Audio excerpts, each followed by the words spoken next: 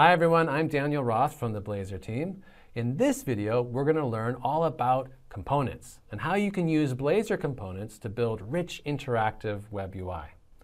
Blazor web apps are made up of components. A component is a reusable piece of web UI. It encapsulates the rendering logic for the component and also how it handles UI events. You define components in Blazor using Razor syntax, which is a combination of HTML and C#. Razor components are defined in .razor files, and let's take a look at our project to see where those are at. Okay, so here's our Blazor web app, and we can see that in this components folder right here are all of our Razor files that define the Blazor components for our web application: counter, home, weather, and many others. Here's the home.razor file, which defines the home page for our Blazor web app. You remember before that it had some HTML content, and we could change that HTML content. We just save that, and that content then updated on the page. Great. So lots of HTML here. That makes sense. But we've got some other stuff too. So up at the top, we can see we have this @page directive. What's that doing? Well, this is how you can assign an address or a location for your component. It's actually, we call it a route. You're adding a route for this component. And that's why when we browse to the root of this Blazor web app, we see the home component render. That's why we get that content there. Below, we also have this page title tag. And it looks kind of like an HTML tag, but it's a different color and it's using capital letters. What is that?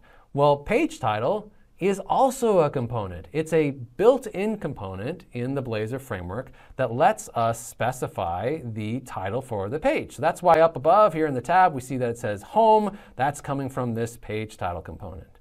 If we change that to something else, like, I don't know, home page, and save that, that should then update. And there it goes. So now we have home page as the title for this page. Cool. So you can use components from other components using this HTML style syntax.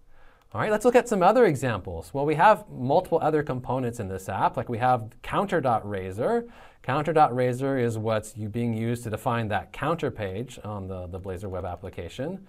If we look at it, we can see again it has a route. So that's why when we're looking at the Blazor web app and we browse to /counter, that we end up on, we see this component rendered. All right, so that's cool. But if we go back to home, because counter is just another component, we should be able to, let's do this side by side. I'm going to bring up both apps together. There's the home page. Okay, so if we do write a counter tag, and the name matching the name of the Razor file, and let's go ahead and save that, we can see now we have a counter component that shows up on the home page. If we click the button, we can see that the count goes up. And it's in addition to the counter that's already at the /counter route. That counter still works, but now we have another counter on the home page. What else could we do? Well, we also have a weather component, weather.razor. That's what's defining this weather forecast page over here on our web application. So we click on that, we can see there's that table of randomly generated weather data. Can we add that to our home page? Sure, let's go to home page here and then add another tag called /weather. And we'll save that into the application. And now we've got a weather forecast showing up on the home page. So that's how easy it is to reuse Blazor components. You just use them as like custom HTML tags on your page. All right, let's take a deeper look at counter.razor and see what we have going on here. Blazor components can contain C# logic in addition to just HTML markup. On this counter page, we have a couple things here. We've got this p tag, and the p tag is being used to render the value of the current count. And we're using this little @ character to say that we'd like to render the value of this C# variable, current count. Below, we have a button. There's a button right there. And this button has an on-click handler. But instead of pointing to like some JavaScript, this on-click handler is actually running a C# method, which is defined below. So the C# method, when it runs, you can see that it's incrementing the value of the current count field, which is just defined up above. And then the component re-renders, and it re-renders here in the p tag, and then you see the updated value. So that's how this counter is actually working. Every time we click that button, we're running our C# method. So you can run C# code from your Blazor components using Razor syntax. Now, some people don't like having a lot of C# code sitting alongside their markup.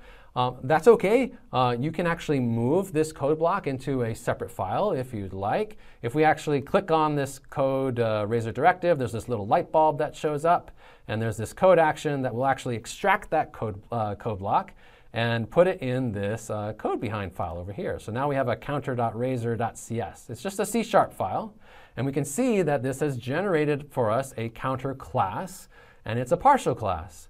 Now, what the Razor compiler will do when this app is built is it will take this counter partial class and combine it with the C# class that gets generated from our counter.razor file.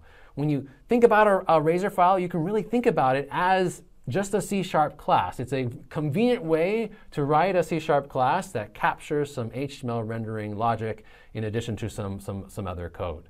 All right, so that's what's happening there. So that's a pattern that you can use. I actually prefer to have all the code in one file. It's all part of the the UI layer for my application, so I prefer this pattern, but feel free to use whatever makes you happy. Okay, so we can define members on our component using Razor syntax, using C#. What else can we do? Well, we could also add some control flow logic. Let's add an if statement here, like a conditional. So if the current count is greater than 3, let's display some HTML. And Razor is really smart about being able to transition back and forth between C# and HTML. We're just going to put a p tag right in here, and we'll render, I don't know, you win. I can say that's the magic number where you win the prize for clicking at least 3 times, or 3 times or more. All right, so let's go back to our running application. Okay, so here we're on the counter page. If I click the button 1, 2, 3, and then the 4th time, now it's displaying you win at the bottom. So we're conditionally rendering some markup based on some C# logic. We can do other things, like we could have a loop. Let's do a for loop right here. Let's add a little I variable that will initialize as 0, and we'll check for when I is less than whatever the current count is, and just increment I. And then inside this loop, actually, what we'll do is we'll make a little unordered list right here and wrap that around our for loop. And then we'll use the for loop inside to render a bunch of list items. We'll just render, clicked. So we should have the word clicked rendered for however many times we've incremented the count. So let's go ahead and save that and go back to our running app.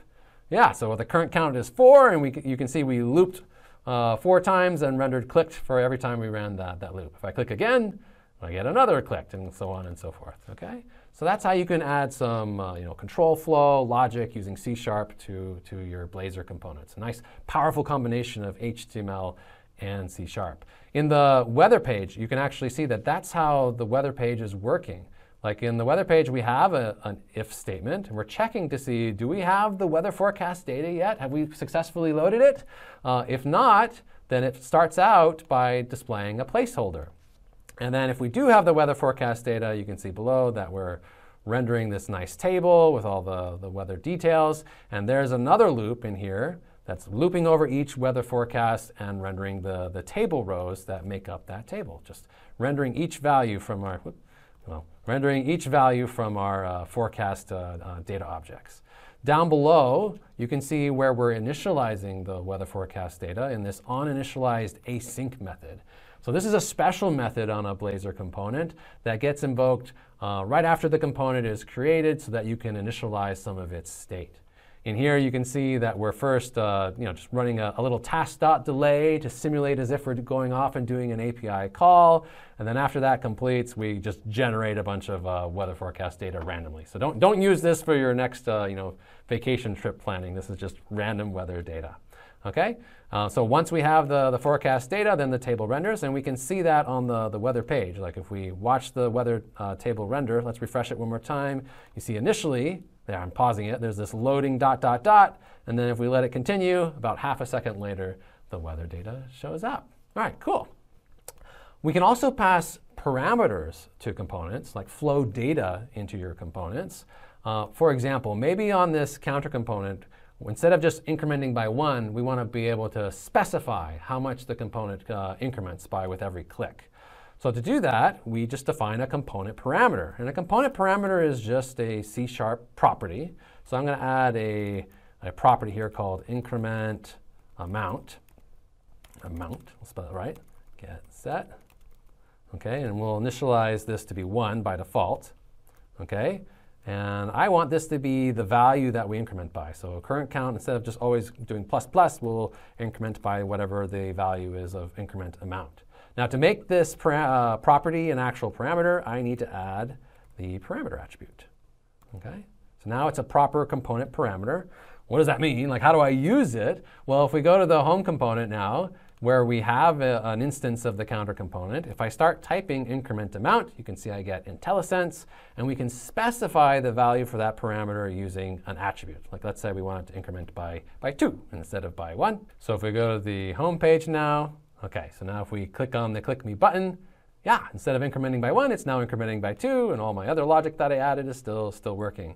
If we go to the counter at the /counter route, and I click the button, it's still incrementing by 1 because we didn't specify that parameter, so it's just using the default value. And it's important to note that this value that we're specifying for that parameter, it's a full C# expression. Like if I want to put like this should be 1 plus 1, you know, or let's do something different. 1 plus 2, and we save that and go back to our app. And now if we click the counter on the home page, you know, click. Now it's incrementing by 3, so it actually evaluated that C# expression for us. If I even define a variable, like let's add a little inline code block. This is how you do inline code blocks in Razor. It's like code that's running in line with the rest of the rendering logic. We could define a new variable here. Let's say this is going to be 1 plus, we'll just do 1 plus 1 again. And then instead of having this expression, we'll actually use that amount variable. We get IntelliSense. Awesome. We'll save that. And now if we go back to the app and click, we can see it's back to incrementing by 2. So powerful combination of C# and HTML. We've just seen how you can build Blazor components using Razor syntax and have components that have dynamic rendering logic.